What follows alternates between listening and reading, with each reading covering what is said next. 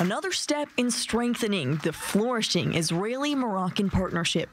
The International University of Rabat and Israel Aerospace Industries have signed a memorandum of understanding to establish a center of excellence focused on aeronautics, artificial intelligence research, and innovation. The agreement aims to enhance cooperation and partnership in applied research, innovation, co-development, and incubation. It follows the signing of a partnership agreement a few months ago between the International University and IAI. This latest project is intended to consolidate and strengthen the strategic partnership signed last November between UIR and IAI.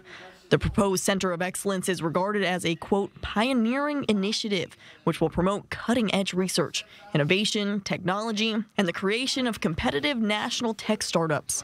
It's hoped the center will foster collaboration and collective intelligence among various stakeholders, including academic institutions.